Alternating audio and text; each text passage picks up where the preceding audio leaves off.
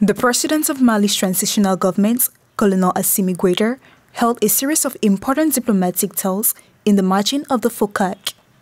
After fruitful talks with the prime ministers of Burkina Faso and Niger, he met his counterparts from Mauritania, Togo, and the Central African Republic. These discussions focused on building a united, peaceful, secure, and prosperous Africa by strengthening cooperation and good neighborliness. President Assimi GOITA reiterated the importance of respecting Mali's sovereignty, supporting the strategic choices, and ensuring that each decision meets the aspirations of the Malian people. He also spoke of the creation of the Federation of Sahel States. This is a crucial project for strengthening collective security, diplomacy that has become one of the most populous in the world.